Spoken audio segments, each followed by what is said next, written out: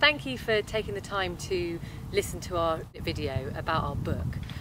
We've been doing this work for over 20 years. We've been taking young people out, families out, people of all backgrounds into the natural world, and we've taken over 2 years to put together this book, which is an accumulation of our favourite activities for all ages.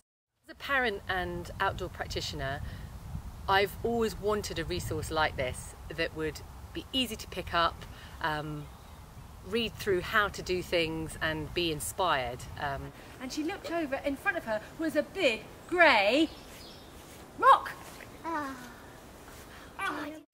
We know that there are thousands of benefits of getting young people outdoors. Reduces obesity, increases well-being, increases mental health, increases sense of self-esteem, creates independence, creates resilience, tons of things that any parent or teacher would want for the children. After our brief introduction, the book launches into a whole host of games. There's over 50 games that are split into categories of warm-up games, plant and tree games, games all about animals and birds, games that develop your sensory awareness, and team building games. After this, the book moves through nature-based activities, things to do and make to do with plants, trees, animals and birds. Then the book guides you through what to do throughout the seasons, what's really magical to do in the springtime, summer, autumn and winter.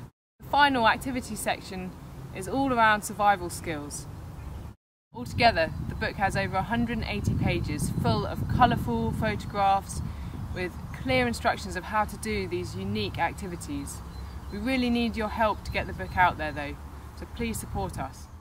As a mum, it's really important to me that my son gets to go out and explore the world around him and have a much more varied experience of life than just being in the classroom.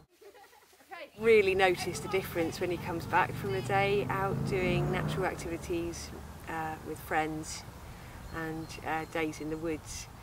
He feels vibrant and alive and really inspired by what he's doing and filled with confidence from the skills he's getting from those experiences.